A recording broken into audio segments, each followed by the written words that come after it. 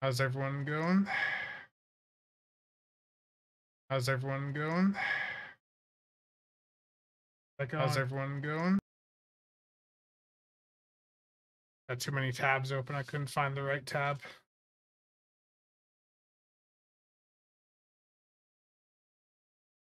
Oh, pretty good.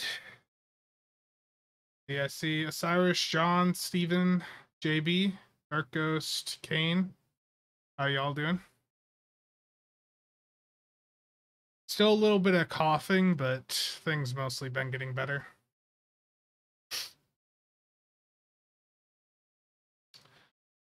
So I was debating. I haven't put anything on the ship yet. I wanted to wait. And I was taking a look through what I had on this character already, and I have a few different options. So this is where I'll ask for some input from you guys watching. Do you want me to do a dual beam bank setup or beam array? That is like dual beam bank is always going to win out for maximum DPS potential. But I know that there's a lot of people that like beam arrays, so I'll give you guys a minute, because if I go beam arrays, I have a disruptor set. If I go dual beam banks, I have a phaser set.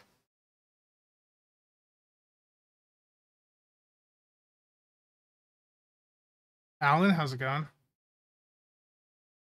Lord Bane, pretty good. There's been a bit of coughing today, but overall, you know, it's each day is getting better, but still the coughing. The one vote for dual beam banks. So if I do phasers, it's got to be dual beam banks, because on this character, I do not have a full set of phasers for a beam array setup, but I have a full set of phasers for a dual beam bank setup.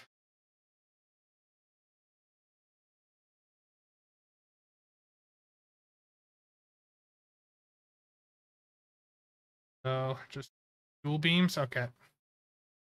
So with dual beam banks, that does make things a little bit easier. Phasers, I mean, everyone likes phasers, right? The phasers are very much one of the most popular weapon types out there right now. So, standard disclaimer, as with anything, this is my approach to building, or how I would build out a beam overload ship.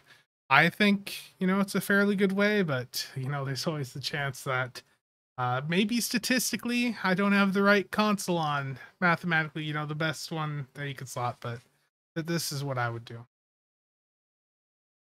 Um, I could, if I had the gear on this character, I could do dual beam banks with disruptors, but I do not have a dual beam bank disruptor setup on this character.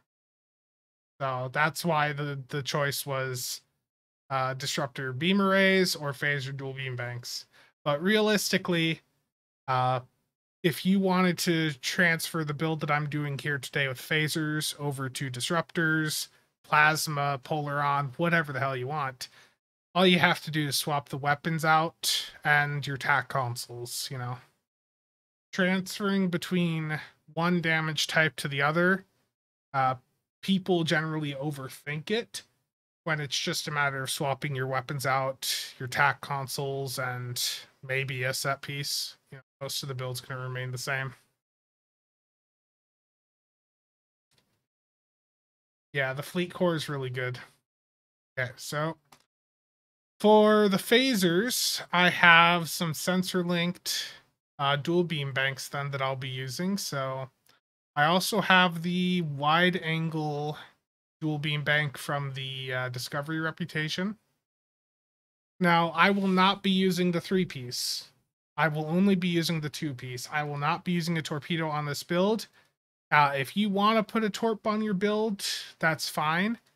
But generally, when you're doing an energy weapon based build, the moment you put a torpedo on, you are almost always throwing some DPS potential out the window. So I'm going to go with a Fleet Colony Core. Now, I am not core, deflector, Fleet Colony Deflector. This specifically is one of the intervention ones. These are used because they give you crit chance and severity that scales up as your HP is higher. So it's up to, I think it's 4% crit chance and 15 severity. Yeah, I'll probably go with the Spire Warp Core.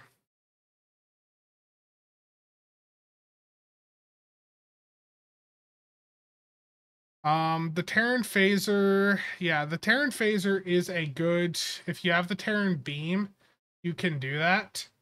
But being I am going to have Cannon Scatter Volley on here with the Beam Overload builds, you can get a bit more damage out of having dual heavy cannon on, but that's just going to be dependent on your flying style.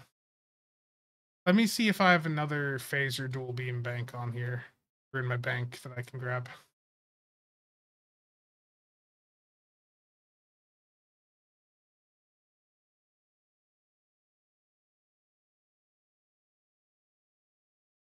Let me go take a look quick, see if I have just another phaser dual beam bank that I can bring over. The Terran or the Terran beam array, you can do that with a dual beam bank setup. And it's going to depend on your piloting.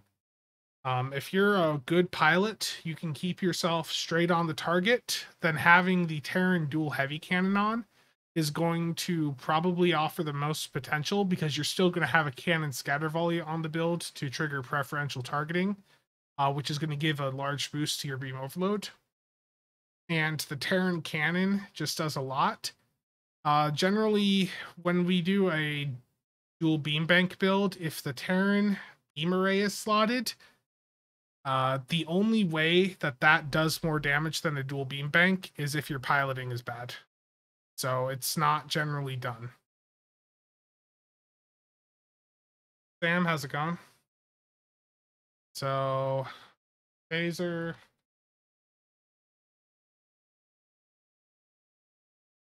I mean, I have some dual beam banks.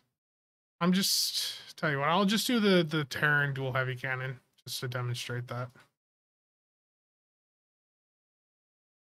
I mean, it's not. It's just most people. The way most people fly, they're going to get more out of having the Terran beam on than the Terran dual heavy cannon. So I'm going to do the Terran. Do I have the phaser? Okay. Do I have enough to grab the phaser dual heavy cannon? Yes, I do.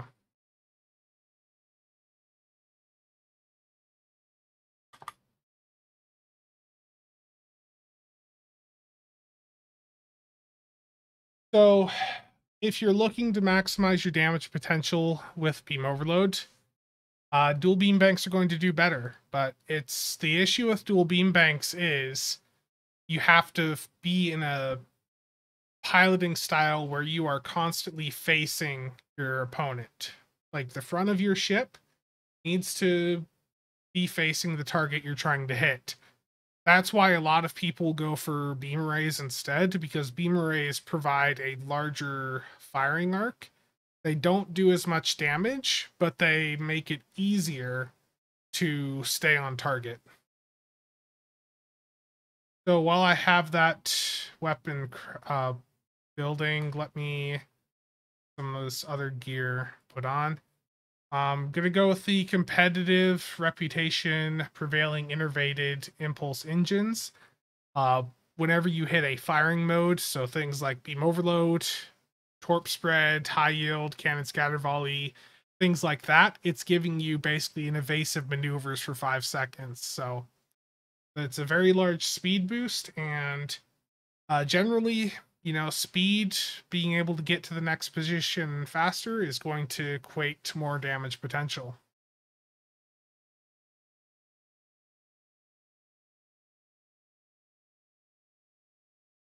For the warp core, there's a couple different ways you can go here. The Fleet Spire core, I think is the one that most people are going to immediately jump for. The Fleet Spire core is a very good option. One of these that gives you the power transfer, the minus weapon power cost. Those are really good. If you're looking for survivability, you might consider the Disco 2-piece with the shield. But if you're looking for just the raw damage potential, the Fleet Spire core, or there's a crafted one you can get, the deuterium stabilized warp core.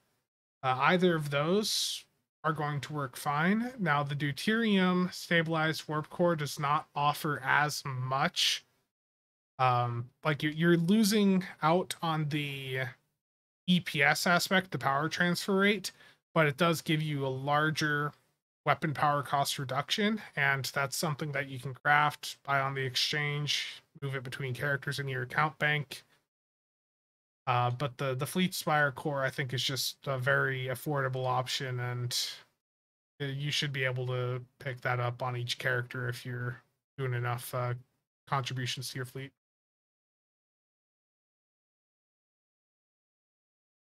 Yeah, you can do the Iconian Warp Core to shut or to keep OSS from shutting your weapons down, but um I just for me, the OSS, that's a bit of a gamble with it. You can counter that with a device. Probably I've seen some people, they'll still run like red matter capacitor. Now, red matter's cool. It's not something that I run on a regular basis, but that is something, one of the multiple options you have to counter OSS.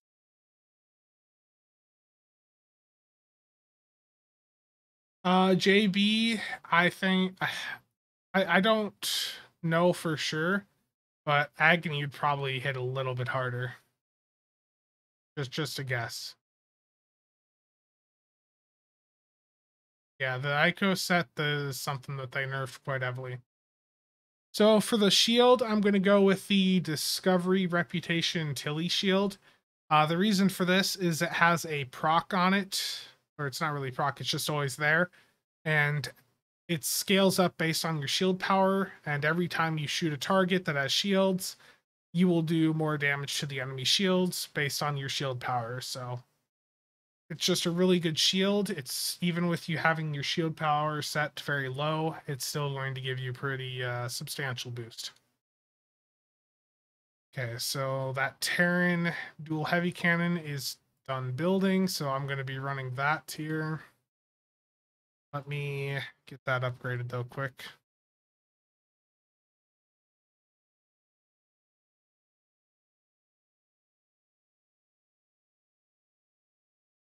The fun part.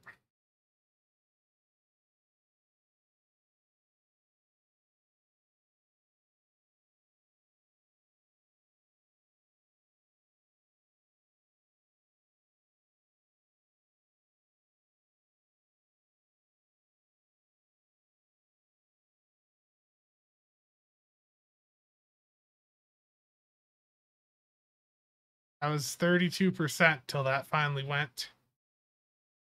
That was, I don't know how many upgrades that was, but that was a lot. So all of my weapons, I'm going to be speccing to crit D damage as the epic mod. And for the other mods, any mix of crit D and damage is fine. If you're a min-max player, you're probably going to want to spec out all damage, but the crit D mod is perfectly fine for most players.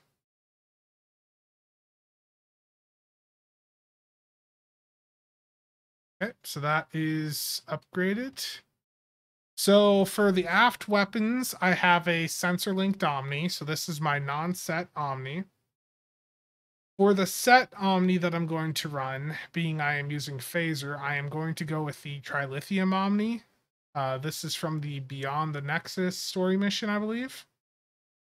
And for the third aft weapon, a lot of people like the kinetic cutting beam alongside the assimilated module from the Borg reputation, the Omega Rep. But I'm going to go and actually use a turret in this third weapon slot instead, and I'm going to use the phaser turret from the Gamma reputation.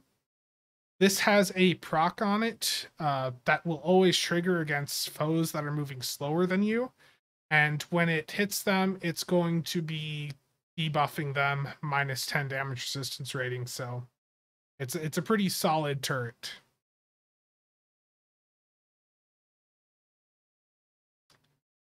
Let me catch up on chat here. Revolutionary Core, I don't have. X. Unfortunately, I missed that event. Steven, thank you. Sam, thank you.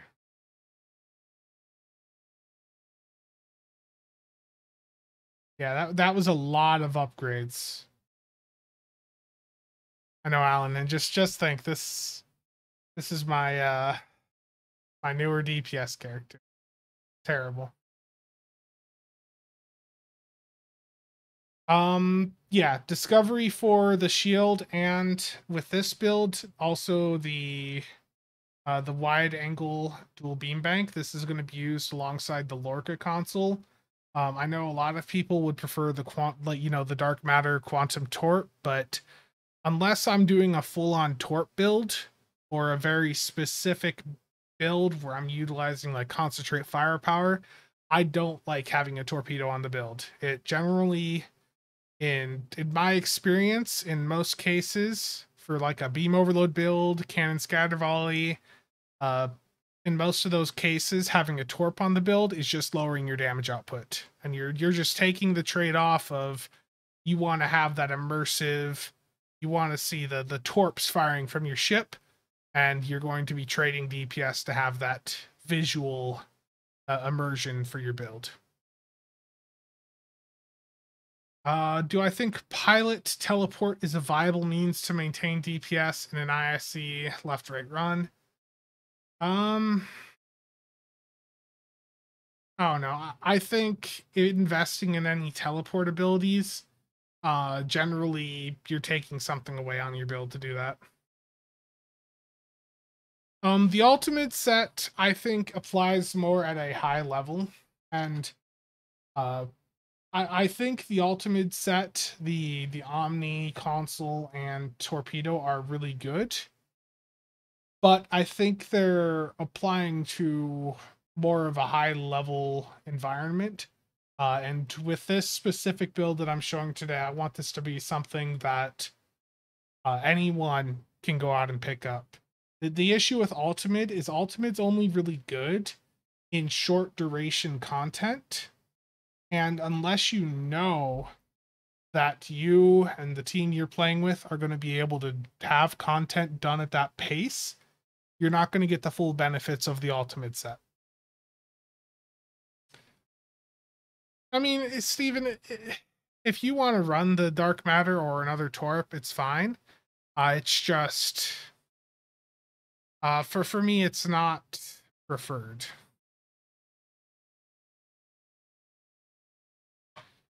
Yeah, the ultimate, or not the ultimate, the assimilated two-piece, the cutting beam and the assimilated module, those can be nice. And I know I get why a lot of people like it, but for me, I would generally prefer to have the turret. But you can definitely, if you want to go the cutting beam route, you can grab that quite easily from the Omega reputation, and that is very solid. I don't have that on this character, but you can very easily obtain the KCB and the console. Sasa, how's it going? Okay, so for my devices, the red matter's there just because I'm going to be using OSS, and this is just a backup. Oh crap, I just had a really important subsystem go down. I can just hit red matter to get it back. The temporal negotiator is just if I need a backup for cooldown reductions. It's got a 5-minute cooldown though, so it's basically only usable once in a run. The Kobayashi Maru transponder, I call this in. It provides me a variety of boost. Then I'm going to run a deuterium surplus. These are unlocked from a mission that I can't remember. In the bottom of the what is it, beta quadrant, I don't even remember right now. But down by New Kara, south of Drozana, there's a mission you can do. Alhina system, yeah, skirmish. Once you do that mission, you can craft these, and they're basically like an evasive maneuvers in a can. So they're very good.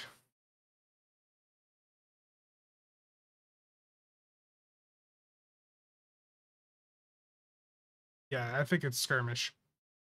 And then for the last device, I'm going to run some energy amplifiers. So you can craft these right in the crafting window. These, I think it's the beam school that has these. So if you go to your R&D window, go to beams.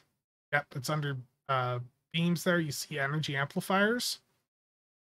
You can craft these in a large quantity, and what these do is they will just provide you with a 20% Cat 2 boost to your energy weapons for 10 seconds or 20 seconds if you have the battery unlock in your skill tree. Okay. So for the Universal Console, I almost always just put my Lorca console there. So I'm going to put that in there. That's going to give me a 2-piece with the dual beam bank, which is going to give me the crit severity that stacks up in combat. So I think most of you are very familiar with that.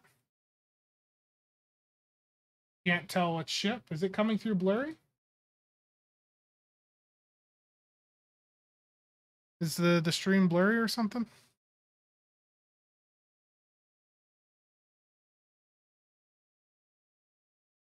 Refresh. If it's blurry on your side, just refresh it. For my TAC consoles, I'm going to personally run exploiters instead of locators because I'm on a Romulan character that has a lot of crit chance. But if you were on just a normal Fed character, then you might want to run locators instead. But I have enough crit chance that I am going to run the crit severity consoles, the exploiter.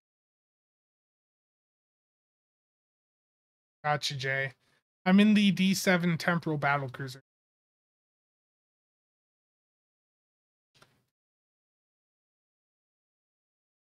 So for my TAC consoles, it's basically the Lorca, which I put up in the universal slot. That gives me the crit chance, weapon power, shield pen, lots of good buffs on it. For my TAC consoles, they're all vulnerability exploiters from the Fleet Spire.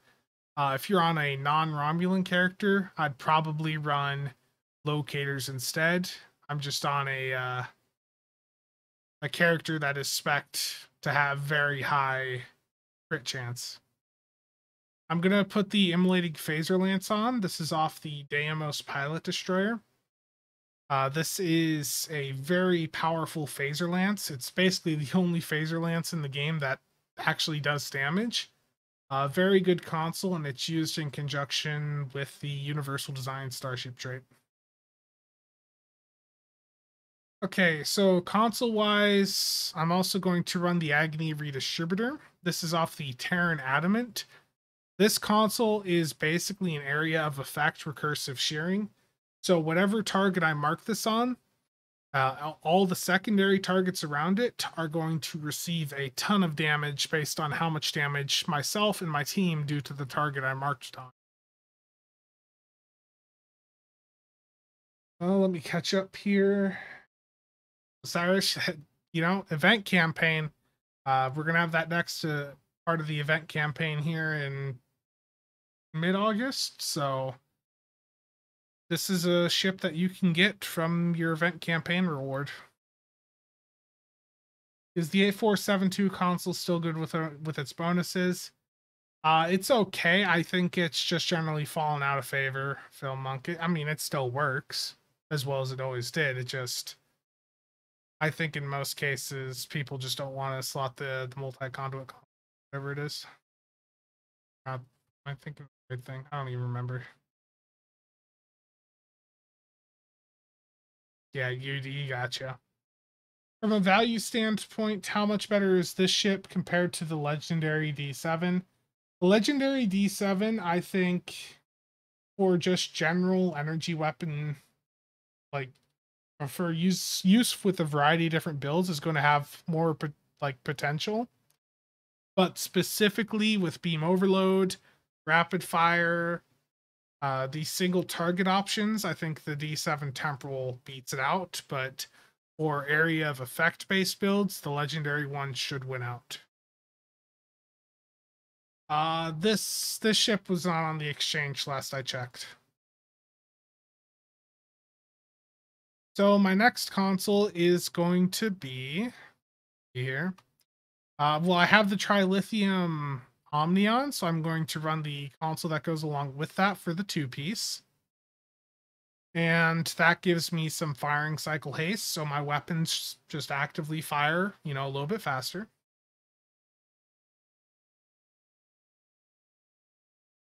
Michael, yeah. The Agony Redistributor console is sort of, well, to be honest, it's sort of overpowered. If you look at parses that are up on the DPS leaderboards, if I go and look at, say, ISE, I pull the top record from over there right now. I look at the damage sources for Game Freaks in that run. He had 32 million damage come from the Agony Redistributor on his torpedo build, which in that run, which keep in mind, very fast 30-second run basically, or 40-second, that equated to 803 KDPS out of his 3.2 million basically. So the Agony Redistributor works very well even on ships that do not have recursive shearing. Tex, that 5% haste is basically your weapons just straight up. That's 5% more damage out of your weapons basically. Now, eventually there are some not quite diminishing returns, but it's I guess pretty much diminishing returns once you hit a certain point with haste. And you can actually hit a point with firing cycle haste where your weapons fire too fast for the server to handle. So you want to be somewhat careful with haste, but at 5% won't be much of an issue. That's more of an issue when you get into the hundreds % of firing cycle haste.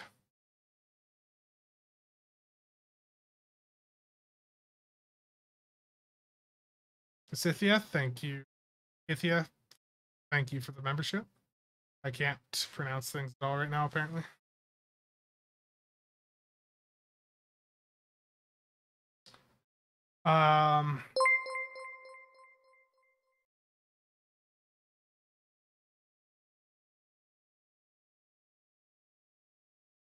You advised me as a 3-day trekkie to power level to 65 from assignments and get a good T6 ship and go through shipbuilding. So if I understand what you're saying there, are you asking if you should power level? I think if you're brand new to the game, it's really good to go through the story mission. Okay, next console, I'm going to run the Bioneural Infusion Circuits. I just, I like the crit severity from it. Then I'm going to run, being I have the Gamma turret on, I could run the Ordnance Accelerator. That does have a 2-piece with the Gamma turret. But that's only going to give me 10% phaser weapon damage and 10% flight turn rate on top of the boost from the Ordnance Accelerator. So some people may not want to go down this route. I'm not going to for this case, but that is a good option at a more budget level. So I'm going to get some more firing cycle haste on this build. I'm going to put on the temporal trajectory shifter. This is from the Narendra, and I can't remember the KDF ship it's from, but there's a couple ships that it's from, and It just, you mark it on a target and it will provide you with a lot of firing cycle haste. You just have to be careful with where you're targeting it, and it is a toggle, so you can't spam bar it. So I know for some people, you're not going to like it because you can't spam bar it. Well, Kithia, thank you. I'm glad that I've been able to help. Is there one up on the exchange? So like I said in the beam overload video, be careful when you're looking at the 23rd century ships on the exchange, because sometimes, yeah, you see how there's these like undiscovered dreadnought boxes. These are not the correct box, but this 23rd century tier 6 ship box here is the correct one that has the D7 Temporal Battlecruiser.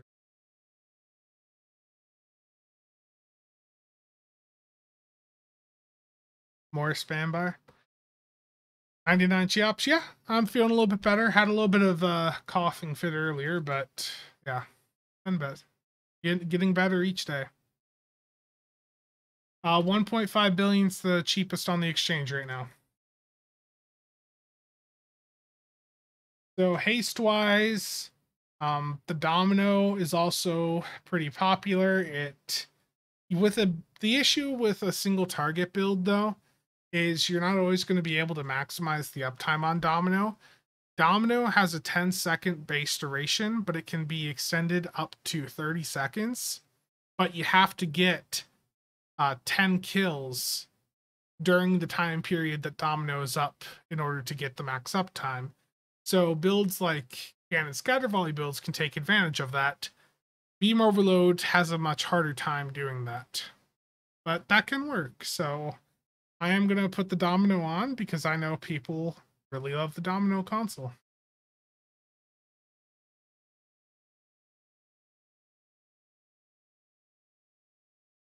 Yeah. COVID was no fun.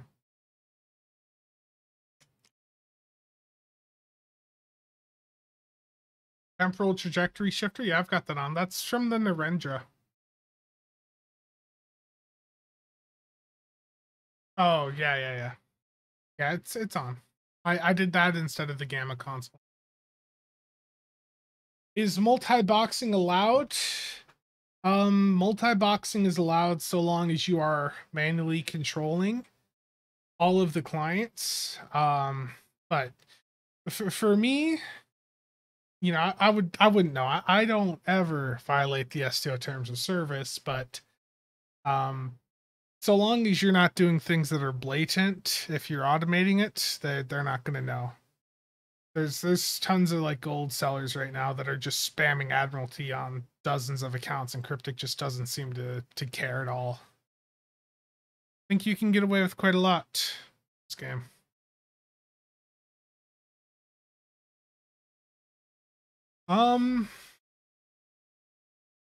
It depends on the queue. If I'm doing like an infected, I'll probably hit a bunch of consoles at the start and then start using uncon once they're done. The DPRM, I like DPRM. Okay, don't get me wrong. I like the DPRM console. It's a really good console. It's one of the best in the game. But I think people see that it is a really good console and just absolutely go nuts for it. And I like it. I just don't think that every last build in the game needs it.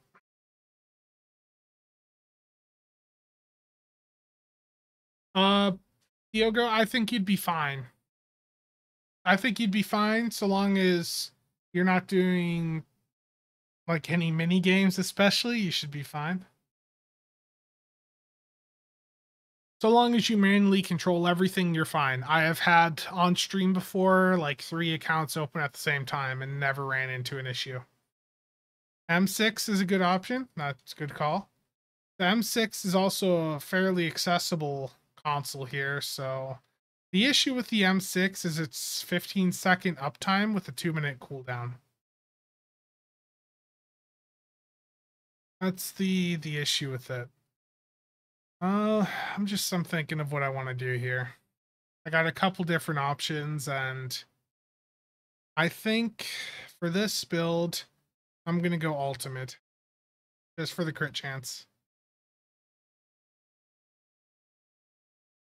With the ultimate console on, the bow and arrow, when I beam up to space here in a little bit, my crit chance and severity numbers are going to be very good. Okay, so bridge officers got to be fixed because right now they are very much not what I want them to be. So let me change this to Intel. I'm going to do OSS 3 if I don't have it on here apparently. Martin, how's it going?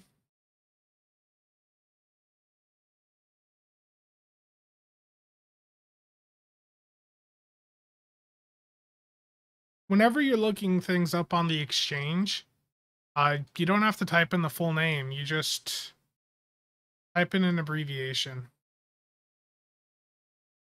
Or not abbreviation, just a part of the name and you'll be fine.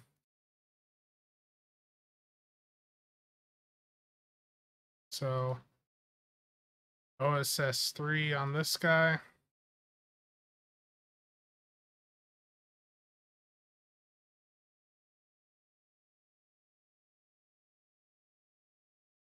Yeah, but when you get up to a high crit chance level, like with this character, I should be up near like 100% crit, or not quite 100%, but pretty damn close.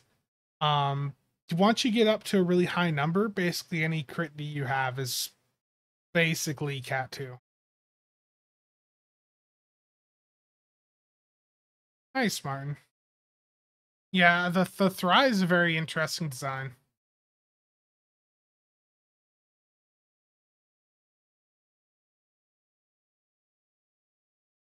Beam Overload 3. I'm going to have the Cannon Scatter Volley on here for preferential targeting.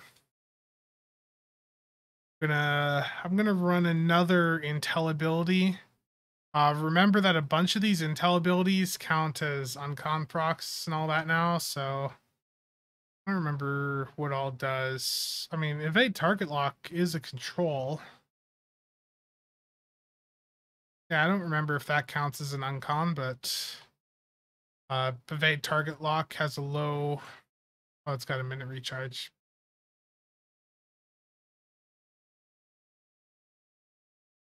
I'm gonna do recursive shearing 3 on the commander engineer.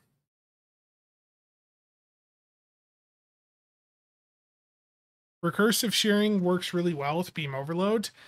Basically, if you mark this on a target, it is going to take any damage you do to that target each second and give you an additional 30%. Viral impulse burst is? I didn't remember which of these was, but good call. That's got a lower cooldown for sure. Having some brain farts here today. So temporal is also really nice for its low cooldown on con procs. So let's see here. I don't have any of the good ones trained.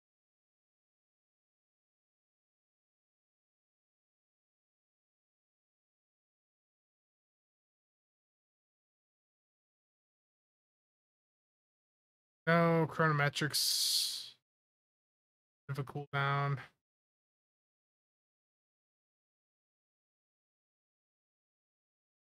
Yeah, the issue with EMP is I don't have room for it on this. Kinetic Magnet is also counted as an uncon now, I believe, too, because it technically has a control aspect. I might be misremembering. I don't even remember.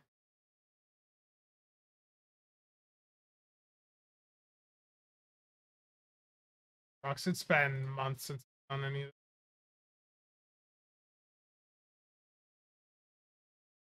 I have a picture on the builds Discord and I've already forgotten. Chronometric, I know. Heisenberg, that's the low cooldown one. Okay.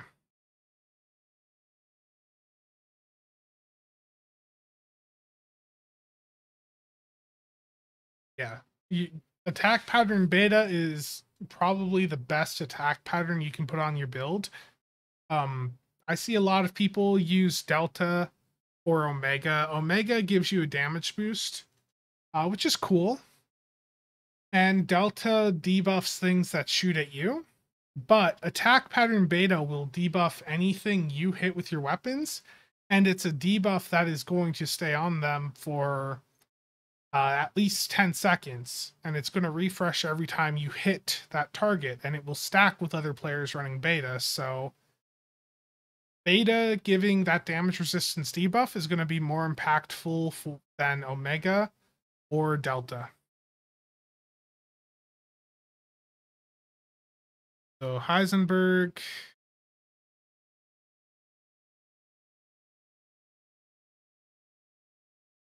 Is something I already had trained on here. Okay. It's going to be that type of day for me. Where is it on this list? Okay, I just had to click off that and back.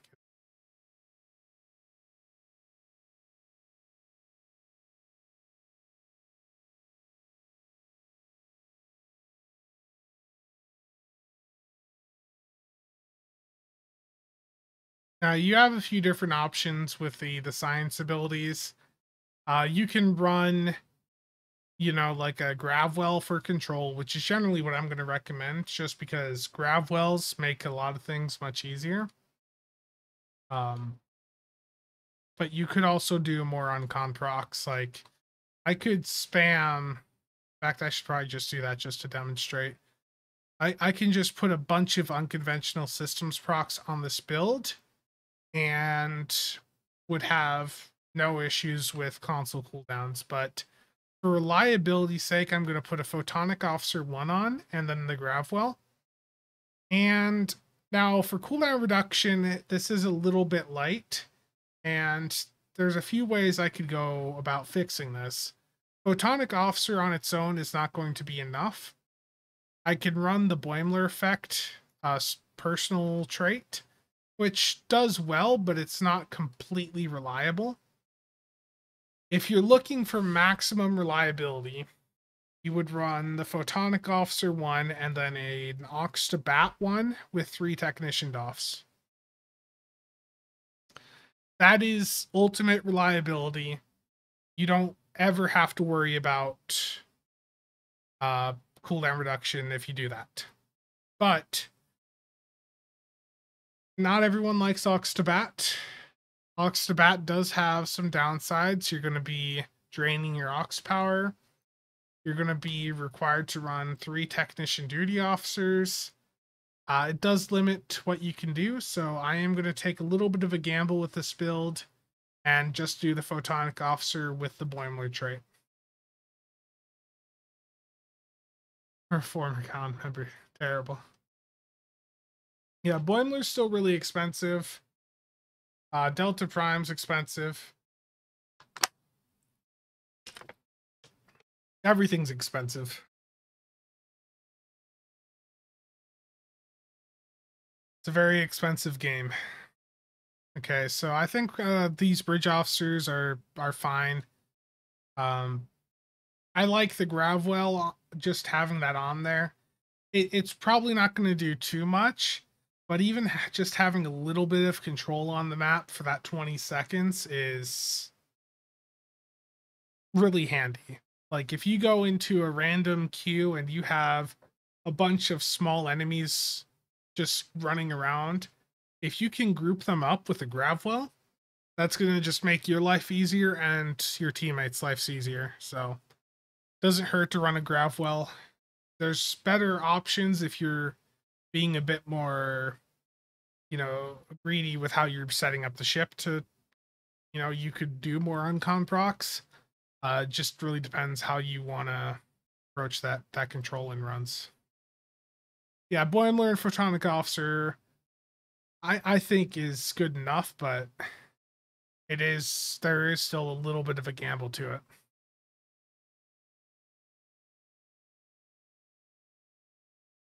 Yeah, the Gravel Dolphs are nice. So I need to fix up my traits now. So I tried to fix up a few of these right before the stream because I had all my Torp stuff on here, but I need to take off some of these traits here. So right now I have Tearing Goodbye, which is really nice. Every time you get a kill, you're getting crit chance and accuracy, up to 15% crit chance if you get all 3 stacks. Super Weapon Ingenuity, pretty much a must-have for Beam Overload build. It gives you 100% uptime for Beam Overload. Preferential Targeting, that's 100% to Cat 1 whenever I hit Cannon Scatter Volley. So it's pretty nice. Emergency Weapon Cycle, it's pretty much a staple for the last decade with emergency-powered weapons. Calm Before the Storm, and then Universal Designs. Let me take a drink here and then I'll respond to chat.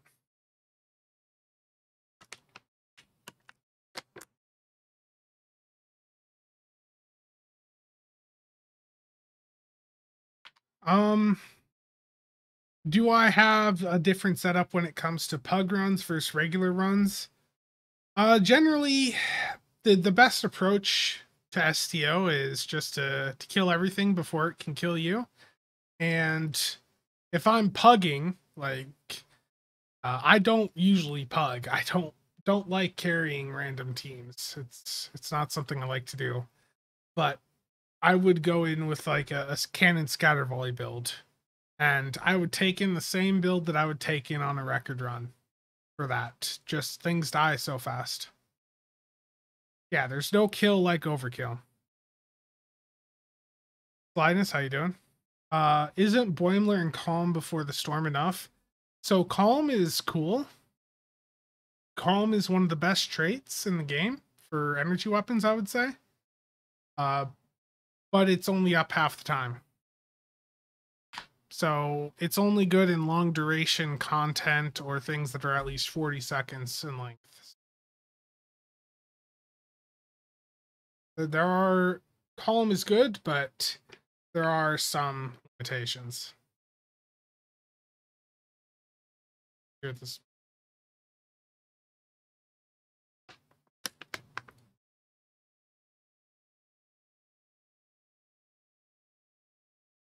And so I'm getting messages about a potential table wipe. They fixed the issues with the bridge officers. Before, the bridge officers were doing too much. Then they, as many of you know, a couple weeks back, they broke them. So they did nothing. But now they're fixed and working as intended. So probably going to do a table wipe. I'll do an announcement about that next week, most likely.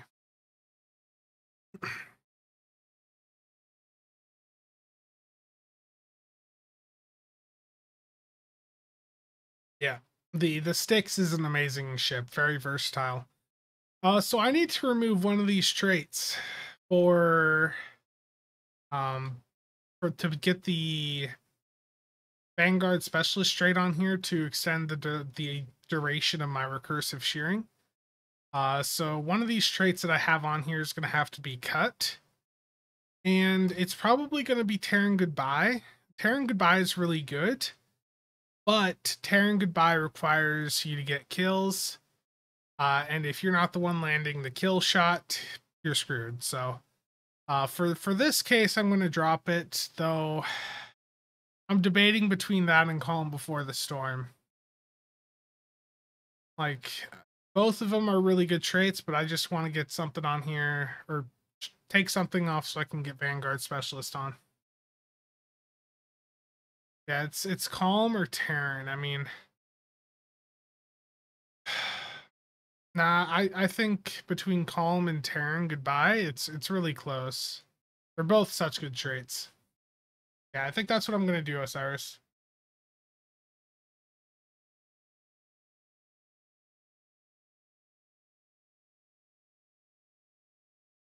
Best way to farm dilithium, Admiralty. All the gold sellers doing it right now. They just have large bot infrastructure set up with Admiralty. Run that 24/7. Why Cryptic's trying to nerf some of the keybinds. But it doesn't matter because at this point they pretty much have their automation software set up for screen recognition. matter if Cryptic removes the keybinds, they can just manually hit the button. Okay, I gotta fix these personal space traits now because I still have some torp stuff on. I'm gonna do beam training, adaptive offensive. Uh, I'll go through the full list of what I have on here in a moment.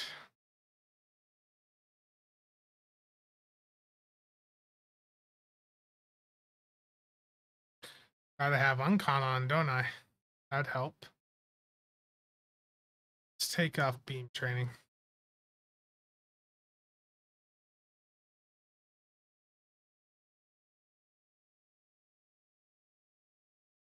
Captain Wallace, how you doing? Thanks, yeah. Um, feeling a bit better. Still a little bit of a cough. The throat's still a little bit funky, but definitely a lot better than last week.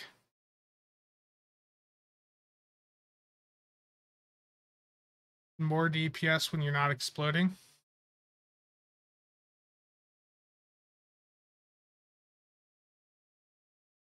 Yeah. Okay, so traits wise, a good day to die. I'm on a tactical character, pretty much a staple trait if you're on attack. Anchored. If you're sitting still, which with a dual beambank setup, you're probably going to be sitting still at points. You'll get a damage boost. In exchange, you lose resistance. But most things are going to die before they can kill you. Intelligence Agent Attaché. Very good to have. Kathy, thank you for the 5. Fragment of AI tech gives you some Cat 1 for energy weapons that scales with your Control X. Unconventional systems, obviously, for the cooldown reduction. Symbiotic Ice. This actually adds a pretty nice amount of damage on builds. This is a trait you can get on the exchange, still fairly cheap, I believe.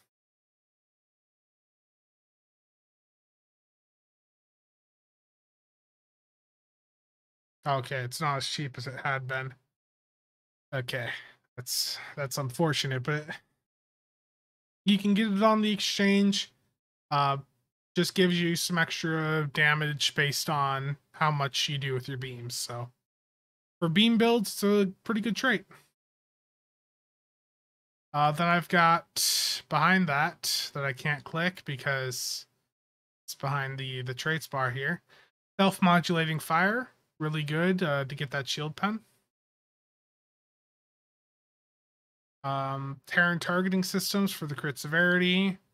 Fleet coordinator gives you a scaling boost, just scales with how many people you have in the map with you. Adaptive offensive, this can give you up to 9% crit severity, and then the Boimler effect for cooldown reduction.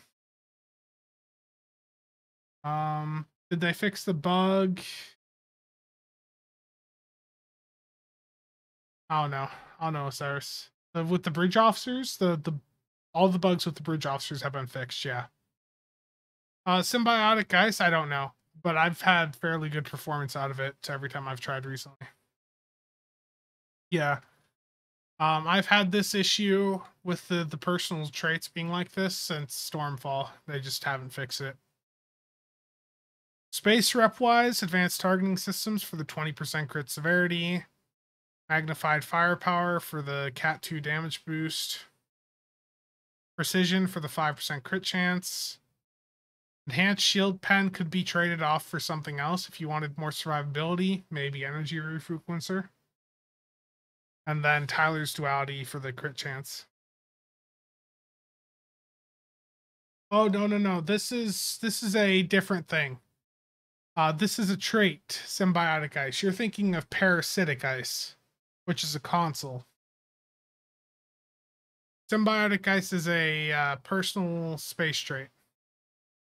You're thinking of parasitic ice, the console that you'd hit it, and then the tac cube would just shoot down on the map, which sucked. It really sucked. For my specializations, I'm going Intel primary. For the secondary, strategist or temporal will work. I'm going to go temporal. Stargate, how's it going?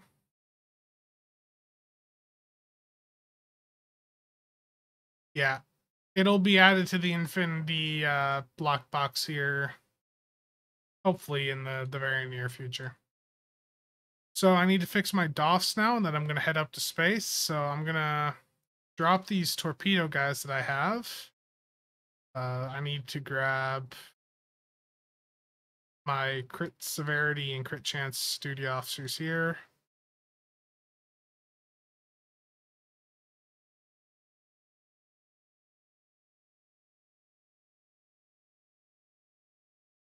Yeah, it was very annoying. Parasitic ice was a pain to deal with. Now, for survivability, I could run the shield distribution officer called Agent Ale. On the Fed side, it's Agent Nerul.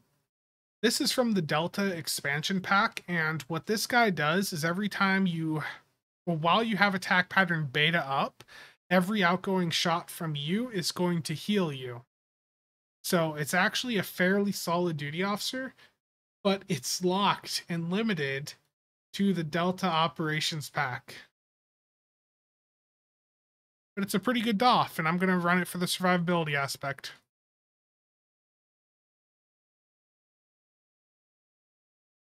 Intriguing. How's it going? Foxhound? Not much. Just working on this beam overload build. Okay. Because I have the Borg DOFs, I am going to utilize them. So I am going to run here. I have a 27 on right now and a 23. Do I have a bound 26? Yes, I do. I'm going to run a 26 and a 27. So that should be nice. And I think with symbiotic ice, that is a dot, right? So I don't know if 26 actually boosts the damage it does, but 26 is a good dot for these builds that have temporal. 27 just universally is just really, really good.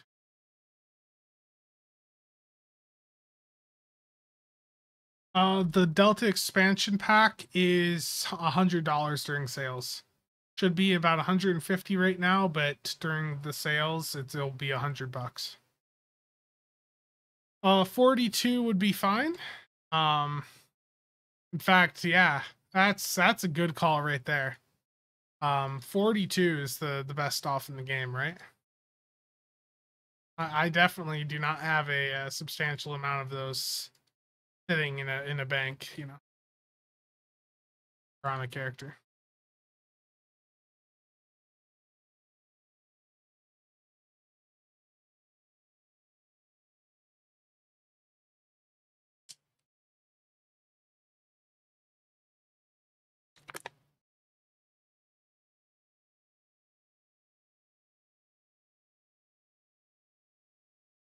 Okay. Fun thing about these ships is you set things up on ground, and sometimes they will reset. It looks like everything is still here. Everything is how it should be. That's good. Every one of those on the exchange, I will tell you right now, is mine. I have them staggered price-wise to make it look like there's competition on the market. But all four of them, if there's four of them up there, they're all mine.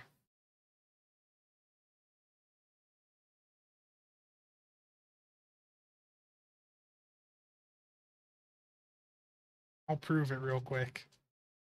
Every last one of those, mine.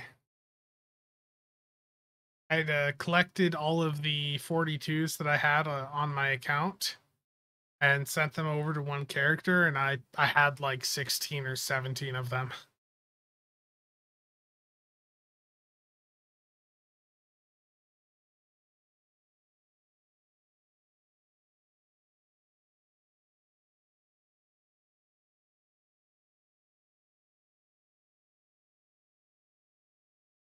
But I thought I had more. I must have sold some. Did I rub my hands together in a circle? Terrible.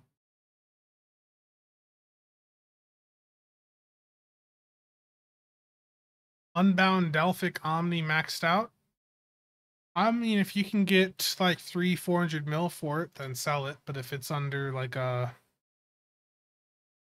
under 200 mil, I'd probably just keep it. Okay.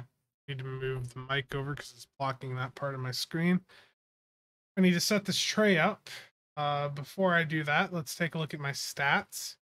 So just here in space, I'm at 45% crit chance, 225% severity. And that's before any of the traits kick in, which are going to provide me with, a substantial boost. Yes. All safe, how's it going?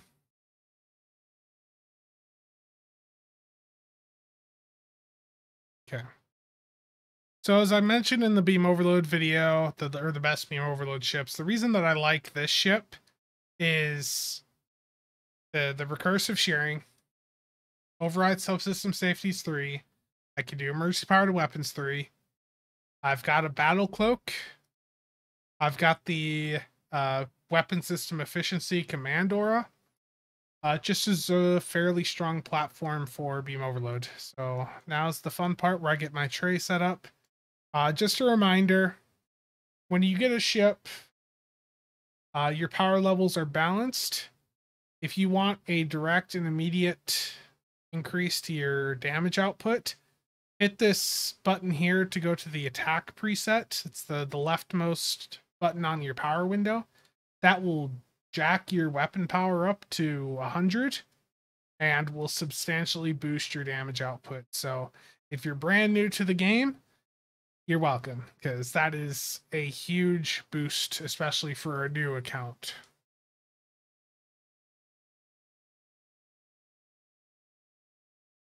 Nick, how's it going, buddy?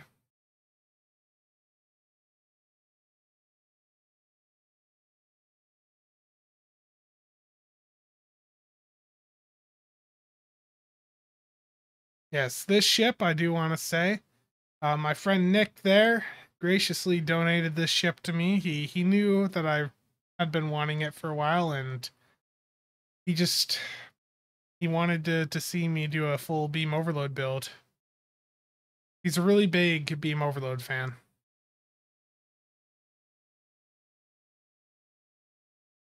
Terrible, Nick.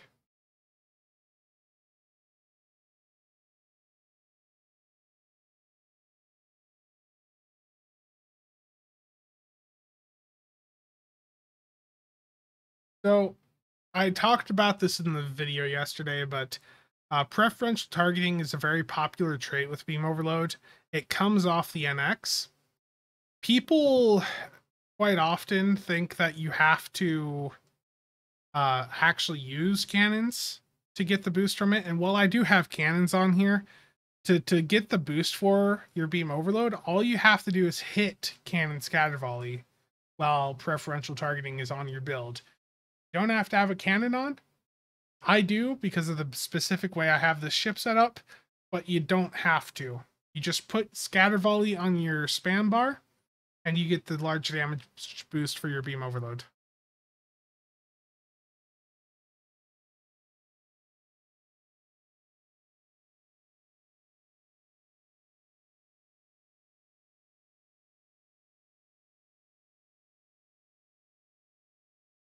Yeah. Like that's fairly common with the NX is people buy it for the trait and don't necessarily fly it a ton. It's not a bad ship, it's just uh it's not the ship most people want.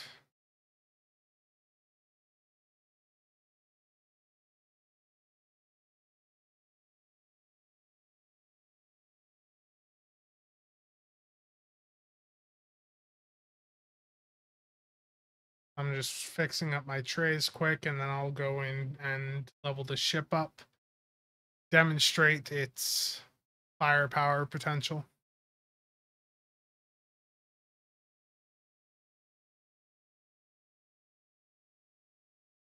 Yeah, symbiotic ice has generally performed quite well for me in the times that I've used it.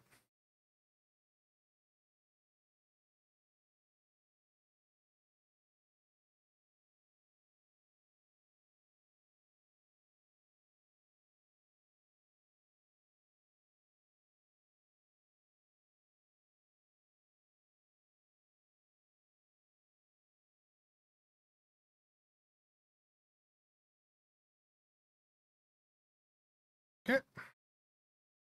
Let me, however you set your tray up, set it up however works for you. I just quickly set this up. It'll work with my keybinds. That's all personal preference as to how you set that up. It's just for beams. Symbiotic Ice is only a beam boost.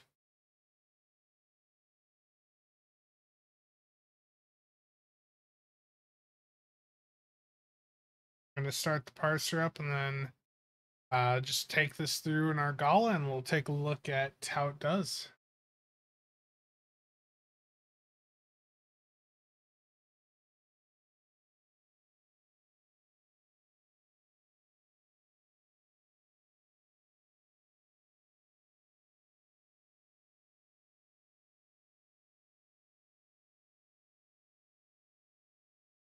Patrol Elite Argala.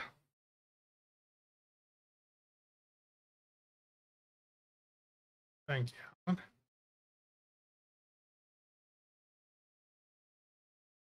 Yeah, I'd probably do okay on a tank also.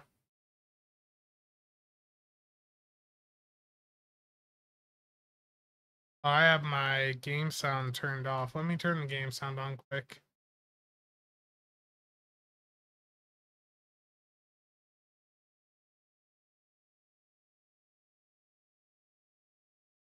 Says it's on.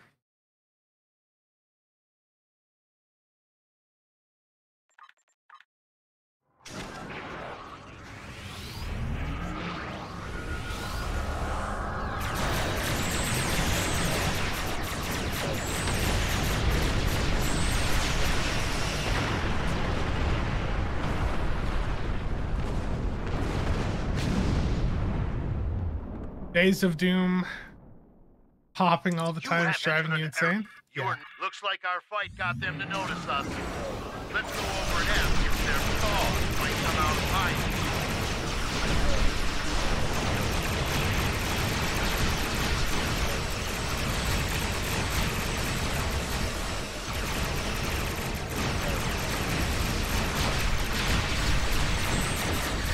Keep concentrating fire on individual ships. Separate them. Whittle down their numbers. We will not go quietly.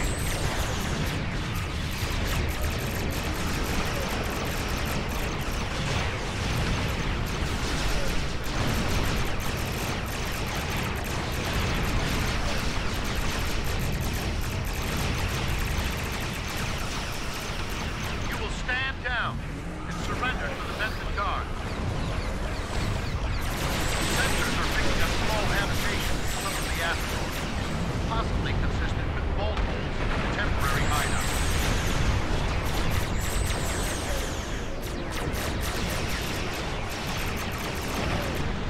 We do what we want, where we want.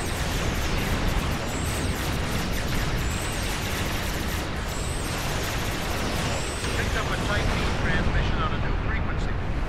We're jamming that spectrum on their comms now, but it was probably a call for assistance.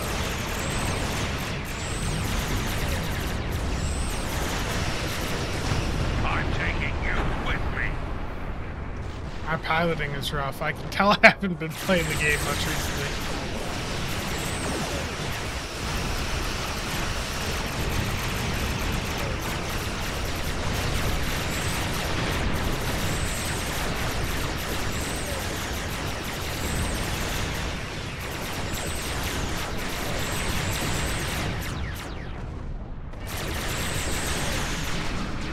That's got it. Excellent work. I mean, it wasn't the fastest Argala ever, Take the but suspect into custody. like, I mean, it felt like it was packing quite a bit of a punch, but I can tell you right now, We recommend. one of the big issues I'm having with that's with how I have my tray set up right now, I have my fire all command on my F key, which is basically what I'm using as a spam bar right now. And by doing that, I am causing my weapons to fire too much, basically. And it's actually causing them to fire less than they should be, And this is a common issue. A lot of people do this, and it screws them over. So I'm gonna move some of these abilities around different trays. But basically, if you have your fire all weapons command on your spam bar, and then you spam that spam bar, you know, as much as most people do, your weapons, like, they basically like jam up, and it's not them actually jamming up on your ship, it's more the communication to the server. uh you know, it starts to have issues. So that's something I'll probably talk about in a future video, but that was something that I was noticing right there. But yeah, that was our Gala Elite. I don't know how much of an issue most people have with our Gala Elite, but I I don't know if that combat time was fast or not for people. I mean, yeah, Elite content in STO isn't hard. That's nothing new, but it wasn't the fastest of runs, but hopefully a good demonstration. Now let's check some of those damage numbers.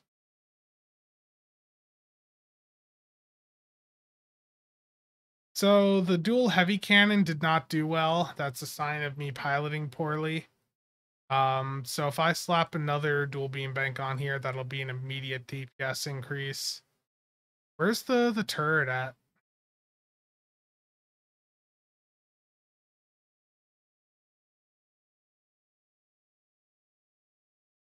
Rough. Let's put another Omni on, and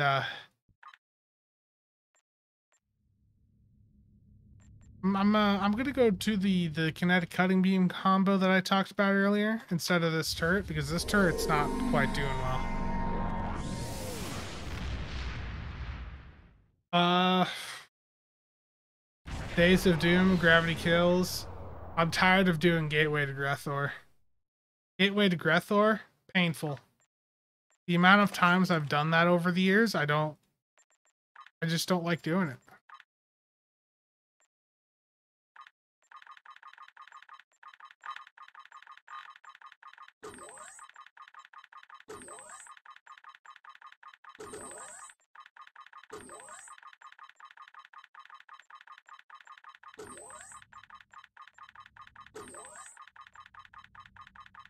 Yeah, the assimilated two-piece. I have it on SOB, but I didn't have it on this character, so that's why I'm going through the fun process of upgrading right now.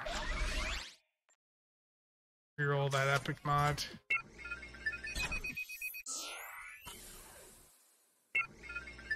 Yeah, but the Universal Endeavors, that's already on like a fixed list. So I doubt they'll go through and change that. I also need to grab another dual beam bank. I'm too lazy to swap characters, so I'll whale out and just craft one. Won't be stupid. That'd be stupid. I'll go and grab one. So the Terran dual heavy cannon did not work out there. And that's just down to my piloting being garbage right now. Do I have another phaser right in my inventory? Perfect.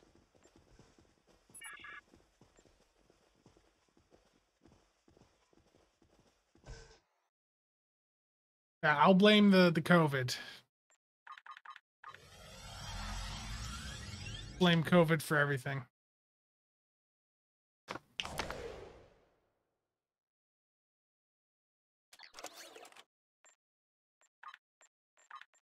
Do I have the assimilated module on this character? Because I'll do that instead of... I don't have the assimilated module on this character. Yeah, the Terran, the issue with that too was I didn't have the phaser version on this character, so I'll just do another dual beam bank. It'll be fine. I need the assimilated module.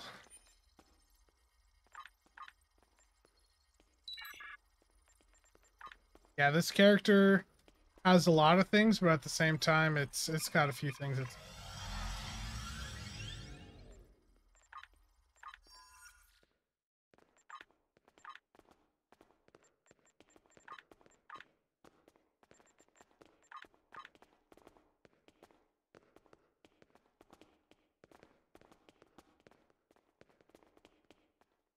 Still in use today, yeah.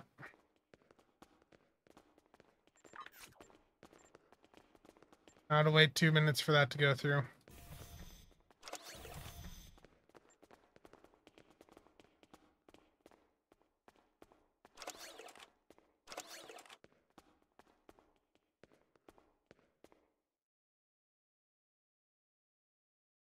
Terrible.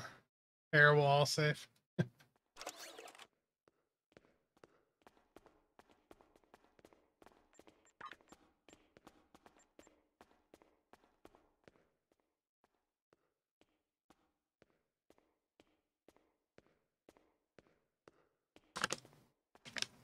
Yeah. Working on new characters can be very demotivating sometimes because you start to get into the cost of, oh, I need to grab, oh, like a DPRM for this character. I need to grab X and Y, and it's just, it can be a bit rough.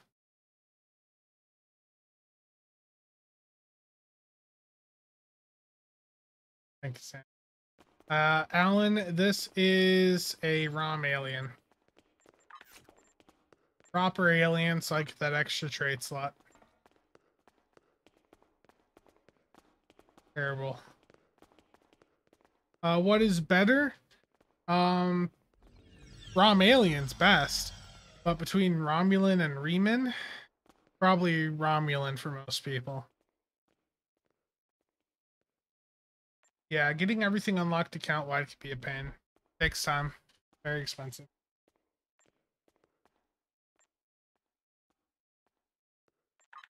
Technically, if you're doing a weapons-based build and you don't care about cloaking, technically, a Jemadar Vanguard can beat out a Romulan, but they're so expensive to set up. You have it's a hard requirement that you have the Gamma expansion pack.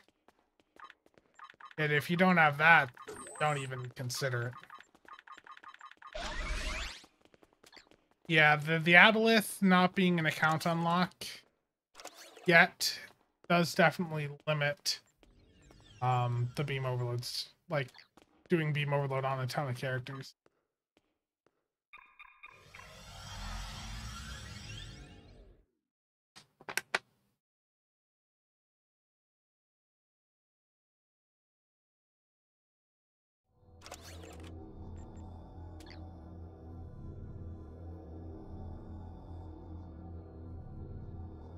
So this is going to be an adventure of how many buttons will Spencer forget to press? Oh, the big Gamma pack, the $150 one. Like the proper Gamma Vanguard pack, because you have to have the Vanguard bridge officers from that.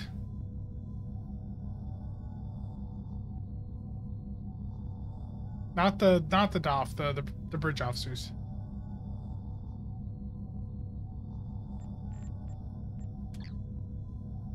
But that's only if you're doing a weapons-based build and you absolutely do not care about cloak. The minute you care about cloak, it shifts back to a Romulan alien being the best.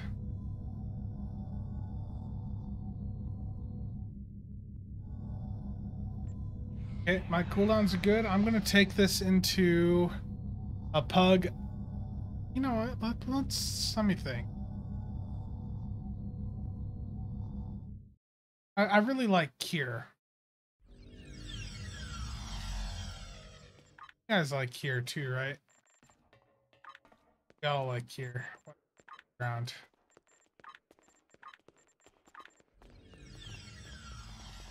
Kier found advanced. I'm gonna queue up for it if you wanna hop in. I mean, it could insta pop, but if you wanna hop in, Kier found advanced. Really fun queue.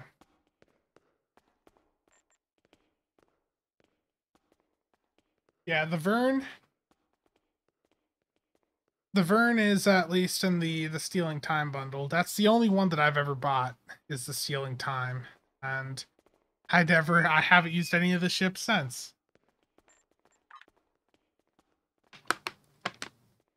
Ground build stream when? I don't know. My ground game is the exchange at this point. I have a character set up with a split beam rifle for most of the damage types, and that does most of what I need.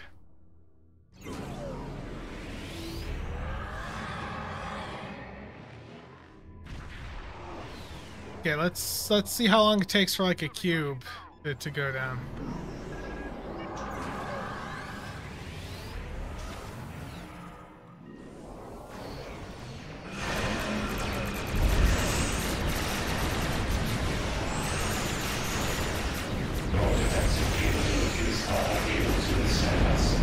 Oh, that wasn't even me.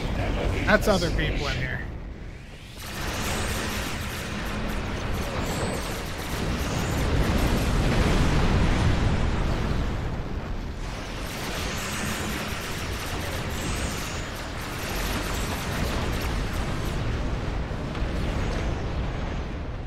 I got to do a lot of things. I pretty much did nothing.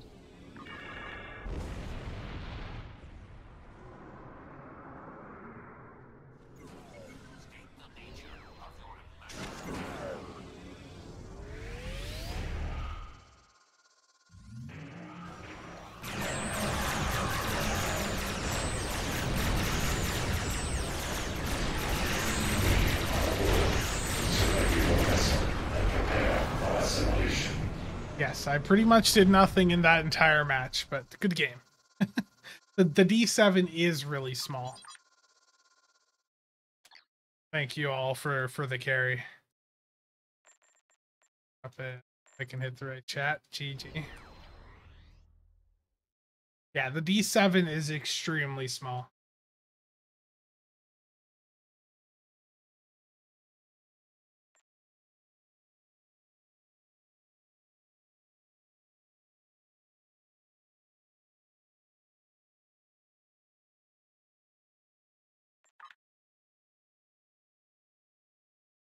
It's an extremely small ship. If I go up to space here, maybe I can get a size comparison. I scored 3rd. Look at that.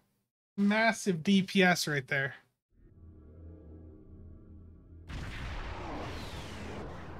Yeah, but this is a really small ship. Like, here's a...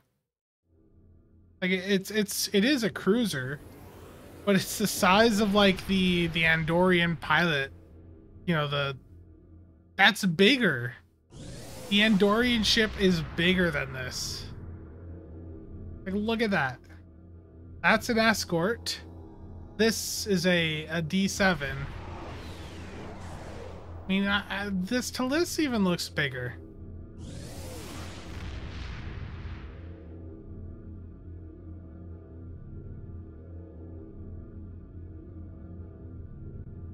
It's a very small ship. Now there's all these bigger ships around.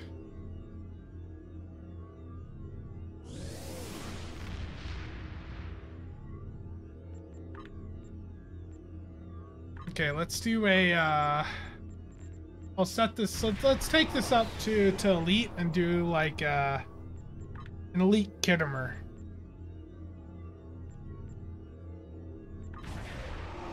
Yes, you still have to do combat log 1 for the real-time parser, but the thing with the combat log, you don't have to do combat log 0 after each engagement.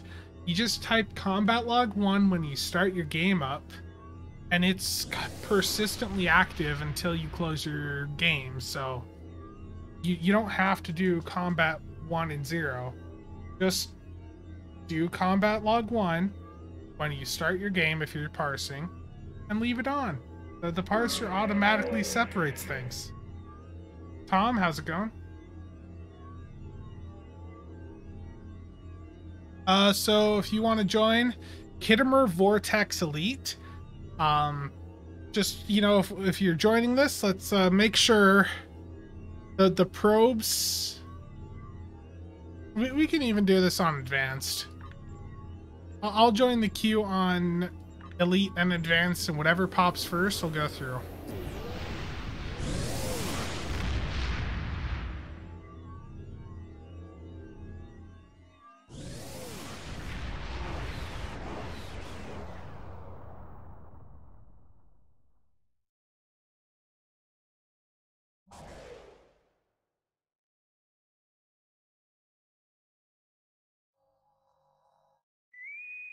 Oh, Kittimer Advanced popped. So let's go into that and just see how this goes. If I had my choice, would I pick the D7 or Kirk's Enterprise? You mean the Miracle Worker? I would take this D7. I've got the Miracle Worker at Donnie, and I don't like it as much as a lot of people do. It's not a bad ship. It's just I generally just don't care about Miracle Worker ships. I think they're the only thing good from the Miracle Worker ships is that extra console. The Miracle Worker D7 is futile. Okay, that's really loud. Let's turn that down like 20 decibels. The Miracle Worker D7 has ruin. This D7 Temporal has a much worse trait.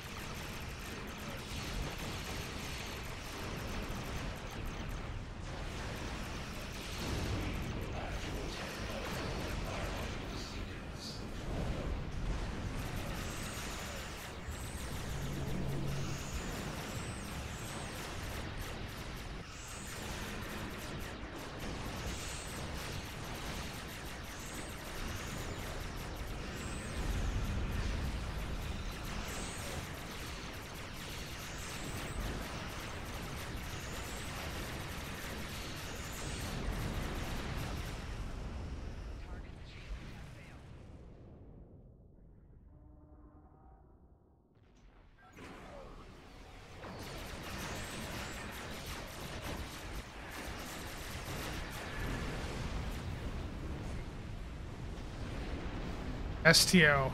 Very hard content. Yes. Having Endeavors... Well, I don't have Endeavors maxed out. I have the space ones pretty much maxed out.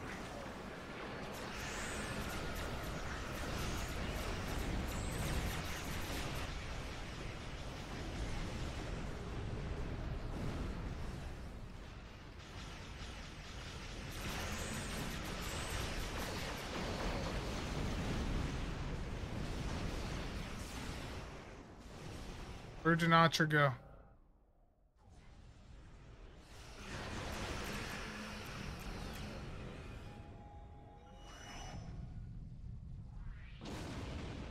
Jose, how's it going? The scimitar has been destroyed, but good game to everyone that got in there and helped. My Endeavors, I am at Endeavor rank 378.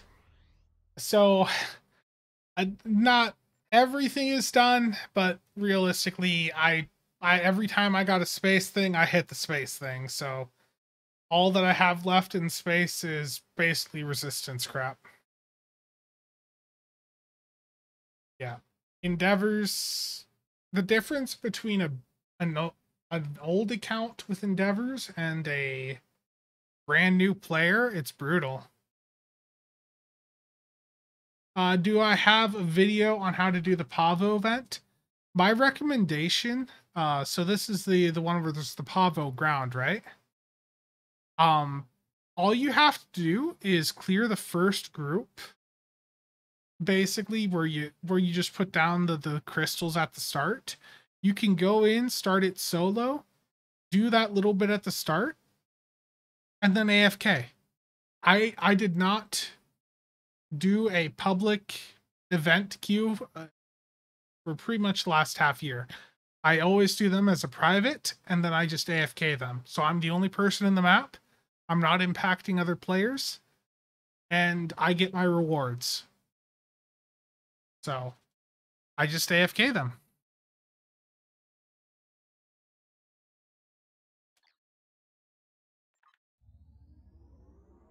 Yeah, the fact that there's no way to buy the Endeavor points is crazy.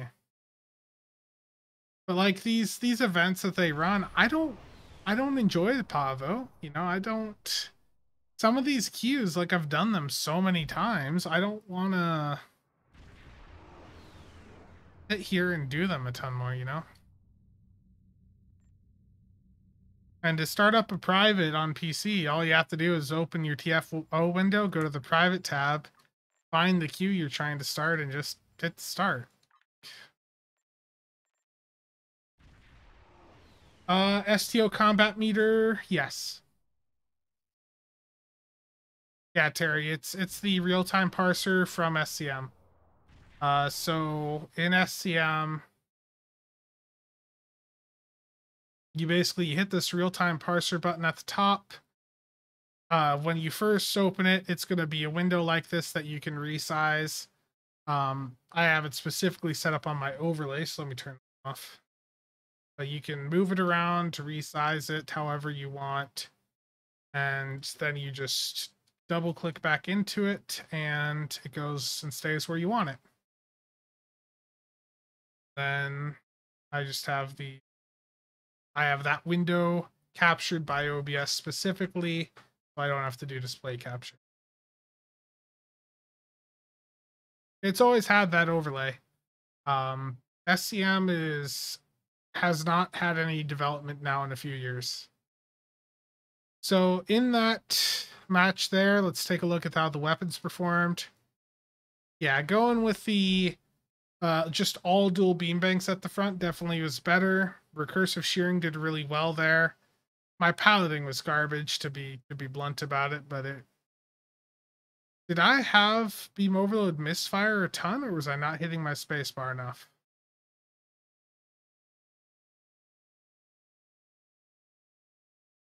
Stu, how's it going?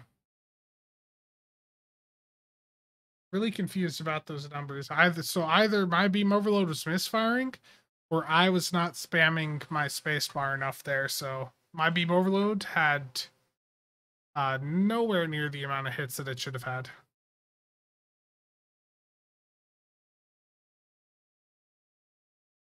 You're gonna sell keys? Terrible, Martin. It's all about that gambling life, you know. Bill Monk, thanks for stopping by. Hope you feel better.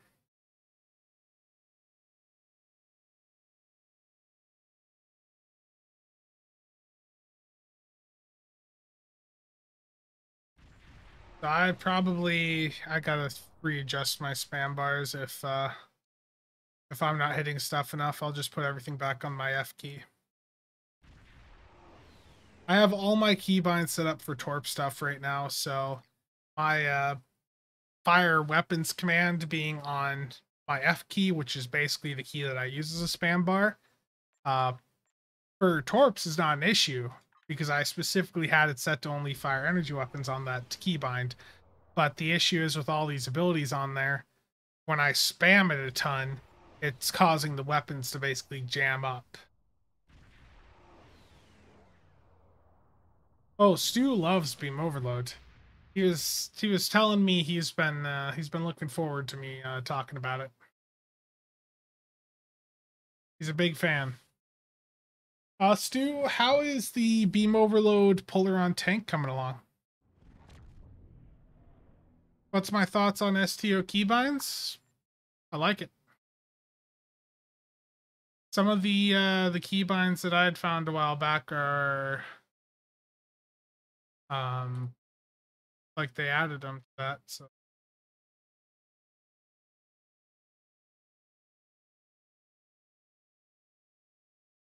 like it's a program that I actively use quite a bit, so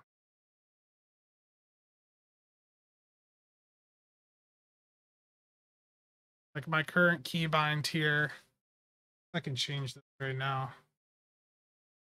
me add fire energy weapons to the bind. Then on my F key, I will remove that. Create bind file.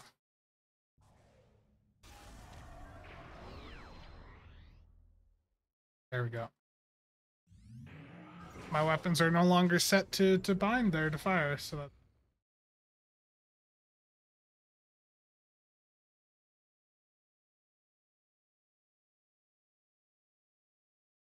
Yeah.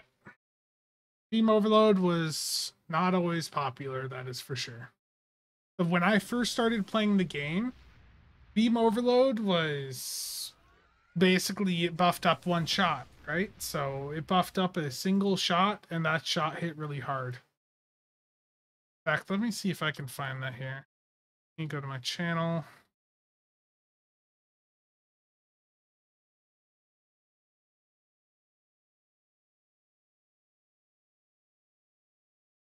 Capture back on. So yeah, some of these, like 7 years ago, I've got a video from me going into some pug PvP queues and trying out the new beam overload at the time. And like the beam overload kept getting changed. So I don't even remember what this version was.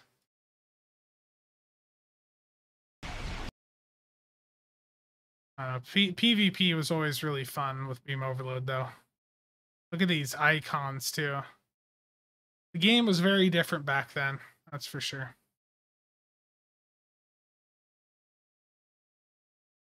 Yeah, Ralston knows. Ralston was in some of these videos. He knows. It was a very fun time.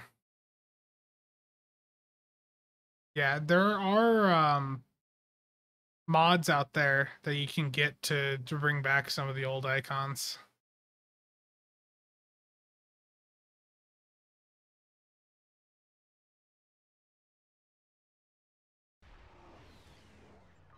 Okay. I'm gonna do a solo ISA. Just to see how this holds up. Yeah, pretty much. You see, the excuse I always use, you know, I'd have people get mad at me when I would do like pug queues back in the day, and they'd be like, "Oh, you're just ruining the queue for the rest of us." And I just respond, excuse me, I'm role playing. I'm role playing as Q over here. When I when I shift my camera to that part of the map, I'm snapping my finger and things are dead. Just RPing like everyone else.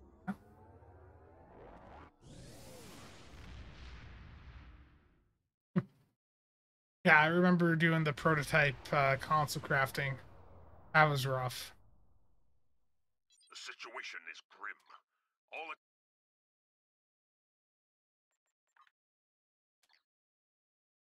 A little bit blurry, isn't it?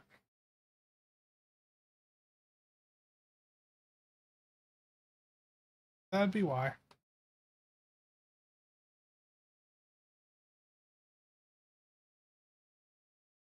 Broken Soul, how's it going, man? Your defensive capabilities are unable to withstand us.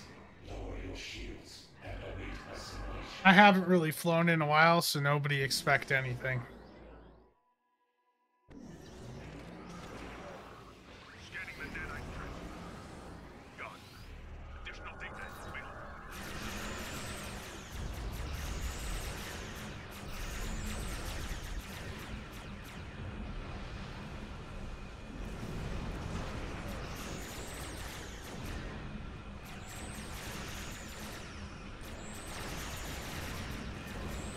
Like the thing with beam overload is it does a lot of damage, but it's doing that damage to a single target, so Dead eye throat. Prepare the threat. Stop them.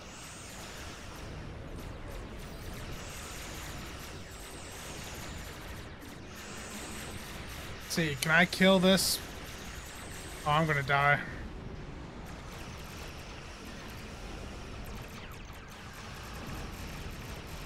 I can't kill it without taking the gens down. That's sad.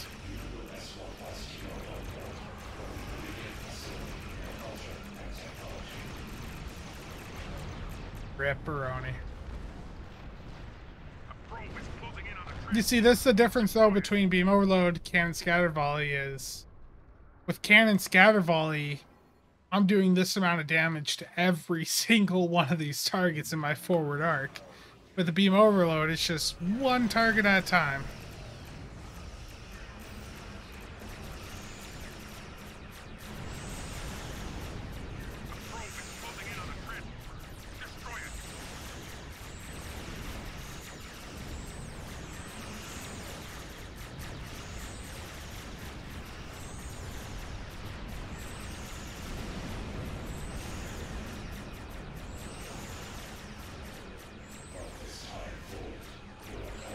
Oh, my flying is rough today. More crit? I know.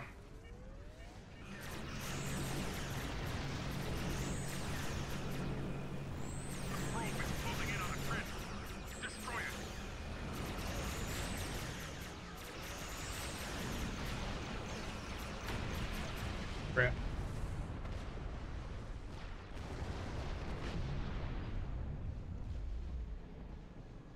Yeah, Fire at Will has a higher DPS potential than Beam Overload. It's not the right one. Oh. A probe is closing in on the grid. Destroy it.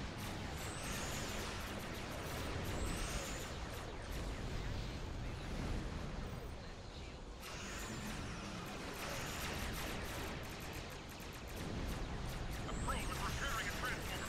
Destroy it quickly. You know what that pain is, Alan? Hitting one target at a time instead of using cannon scatter volley and doing this amount of damage to every single target.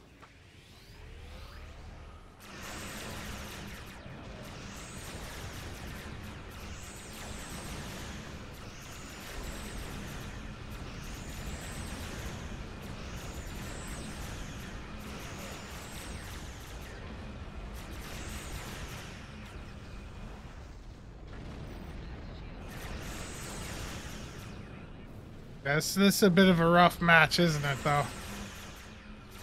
This is really quite poor on my part.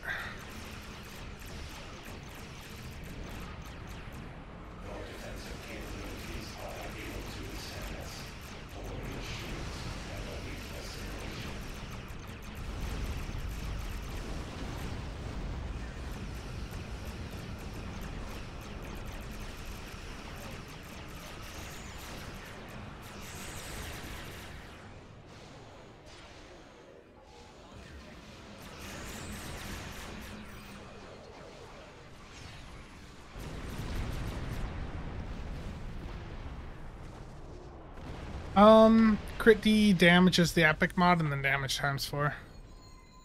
It's squishy Spence time, yeah.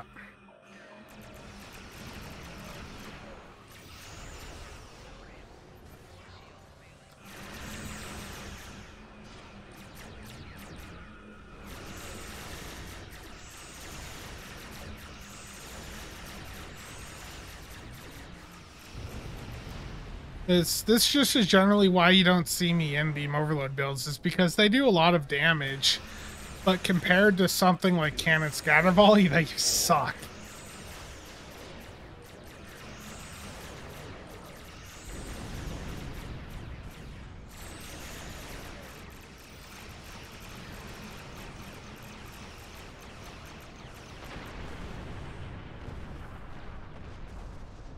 Yeah, it's just getting... There's no survivability for this.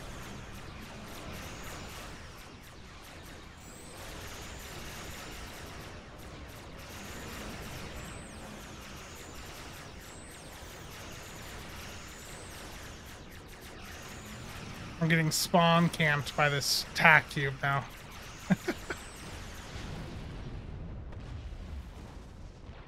I think I'm gonna need some repairs after this.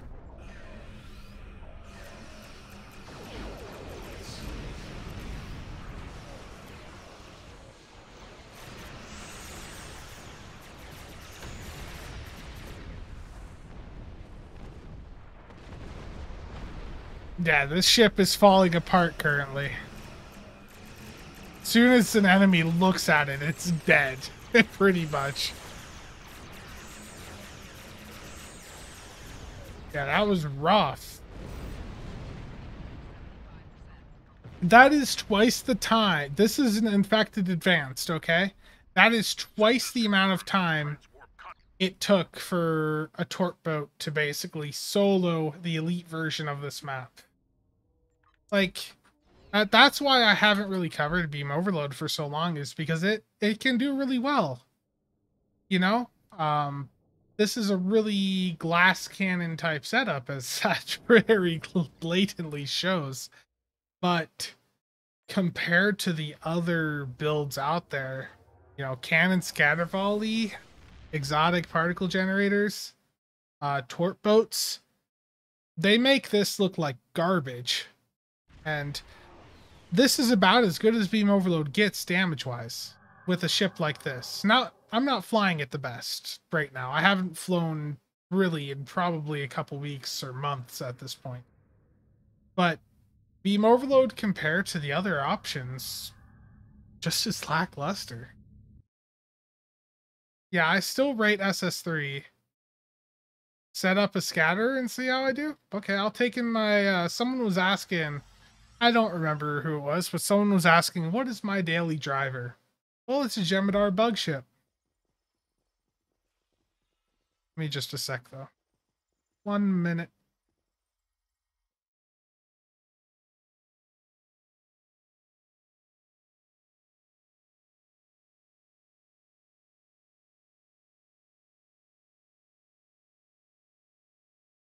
I was acting up a bit there. Wanted to mute, and pretty sure none of you want to see that. What the hell happened to this console layout? Just threw the PC out the window? Yeah, I tell you how I really feel. I mean, I hate Beam Overload. I knew that going into this, but everyone wants Beam Overload because it looks the most canon. It's the most fun because you're single target, blah, blah, blah. But it sucks. That's my honest thoughts. Beam Overload sucks. But it's what everyone wants to do. Okay, what the hell happened here? Go Gamma Ordnance.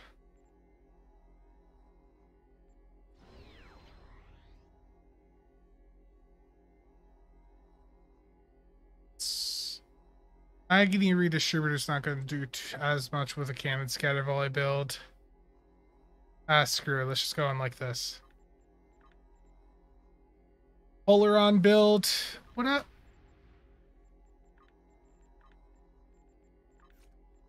Okay. So much for the Ox to Bat setup. Like, all the loadouts just completely screwed.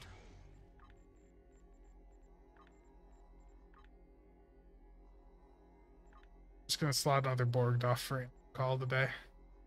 Let's go security officer.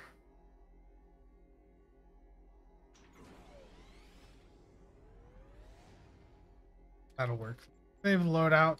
I know this. The bridge officer setup's not right. Whatever. I'm just gonna live with it.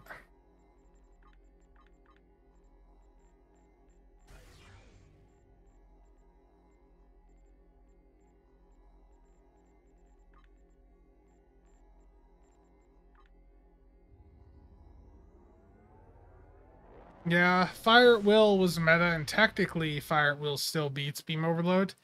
It's just you have to do a lot more for it. It's nowhere near as it's not as simple as the like anything else. Beam or Fire at Will has intentionally been made to be super complicated to actually use.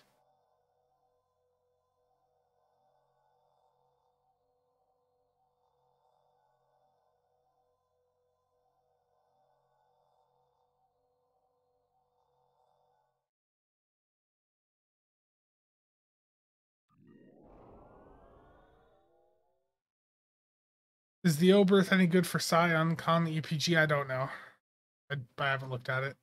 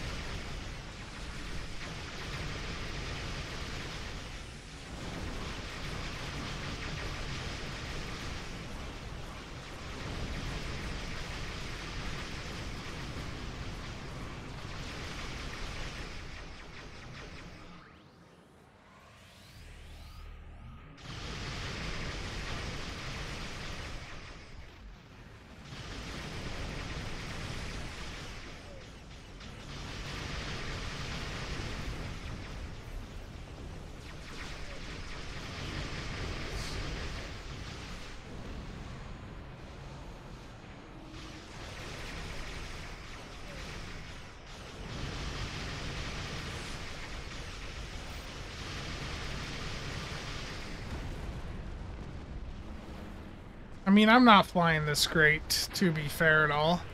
But this is a themed build. Okay. This isn't like Super Min-Max FOD War Juggernaut. This is a themed Polaron build.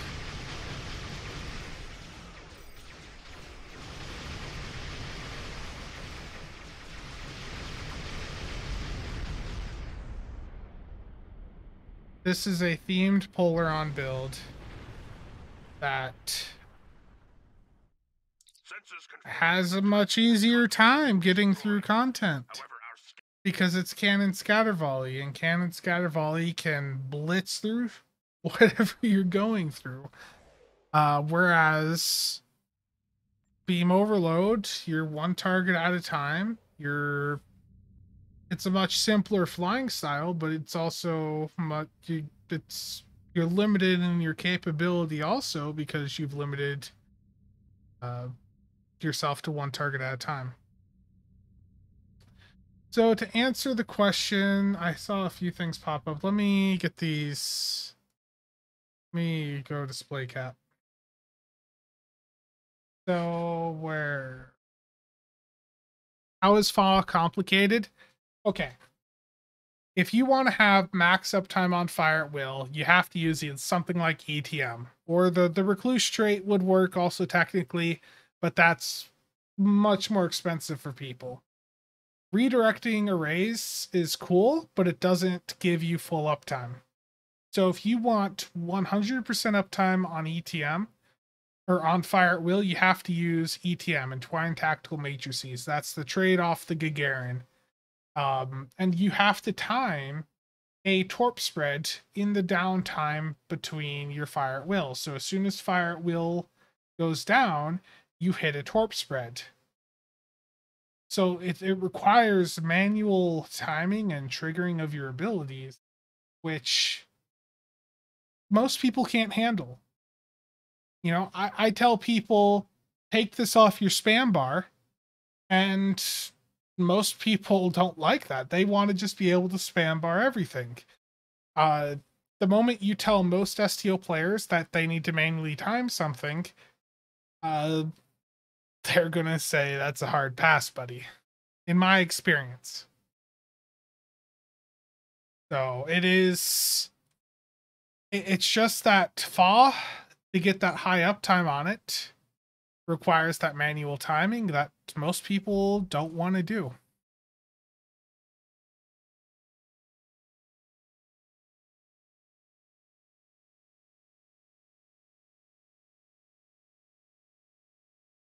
Rebecca, how's it going? Yeah, it's the uptime. You don't want to play STO, you want to test how many keystrokes your spacebar can handle? I like that. Grim, that's great. Yeah, ETM sucks to use. It really does.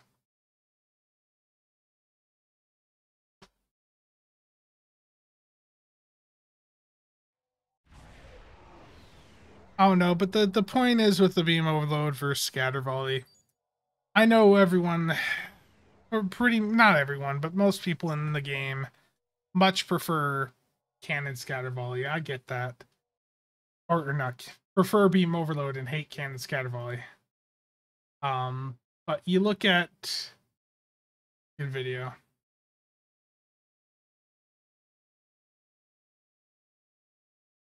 So like MB's got videos up on his YouTube channel, and I've pointed towards his videos quite a bit.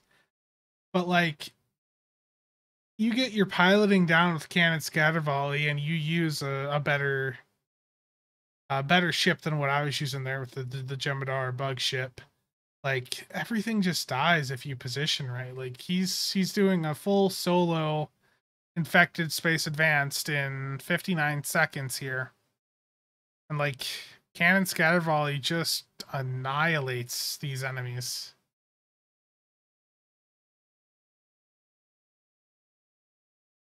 Like, you look at something like this and you look at how far in he's on the right side. You know, we're 30 seconds in and the right side's about to die. Or not. Apparently that transformer took a while for him. But you get the point. Like, you're not doing this with a beam overload build. Beam overload does a lot of damage to a single target, but in most situations in STO, you're not going against a single target, you're going against a large group of enemies. I don't know, you get the point of what I'm trying to say there.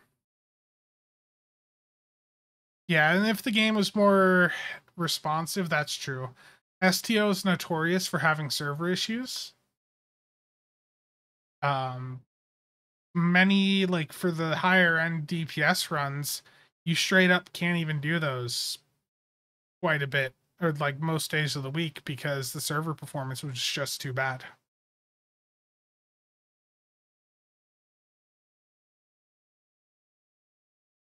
Turtle. Accurate. I know. I'm being negative towards Beam Overload. I'm. It hits hard. It does really great numbers number wise there. Like if I go back and look at this Kittimer, max one hit, 300k. You know, 460k. Like it hits hard. And if you follow a build like I posted with that legendary D7, like it does really well. It's just on your own, you need to have more survivability than what I had.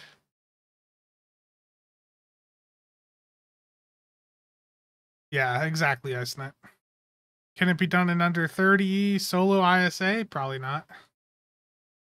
Agony Redistributor won't help with the CSV ISA runs because it's too fast. Things die too fast.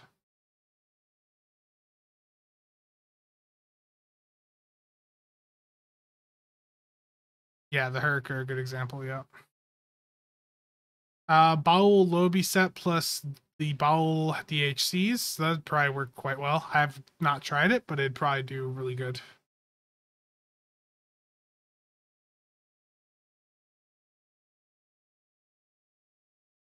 Well, I tried it, is the thing there, Warped Core. It was in the Kittimer. It was the Kittimer or Infected I did. One of them, I tried to use the Agony console, and everything had died, basically, before I get anything out of it.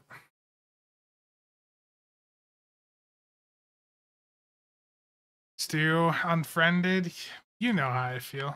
We've had these conversations. It just depends on the target you hit it on.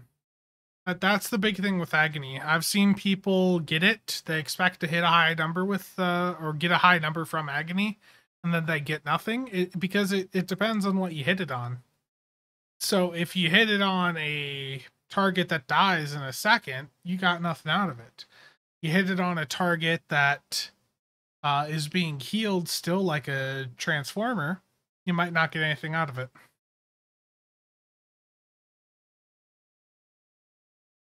Yeah, best defense is a small offense. That's always true. And yeah, CSV, if you can figure out how to fly it, it's the most efficient way to play the game. But anyhow, I am going to start to wrap things up. This is going to go up as a VOD. So if people want to follow the build along and see how it did, it hit really hard, but it had no survivability at all. It just straight up, like, the enemy looked at it, it died. So in team play, that's fine. In most solo content, that's fine.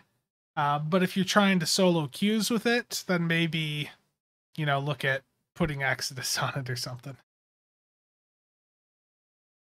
You need the build the Borg was running? Terrible. I'm going to start to wrap things up because my throat's getting a bit dry and I'm a bit tired. So if there's any final questions people have, feel free to drop them in.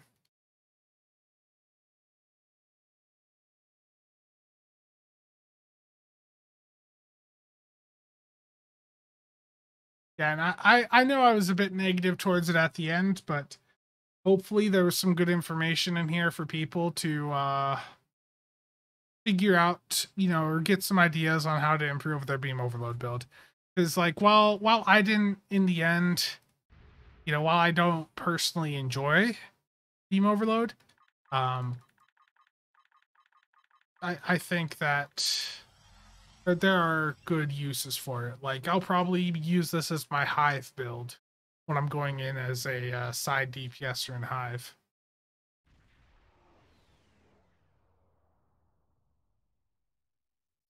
Yeah, Ice Knight, thanks for stopping by.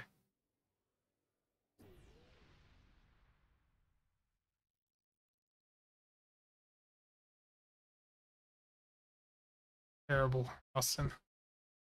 Okay, thanks to everyone that stopped by. Thank you to all the channel members. I think the only person I'm missing on this list is the Kithia, so I'll get you added in on here when I update after the stream. Thank you to everyone that stopped by. Hopefully the build was helpful for some of you.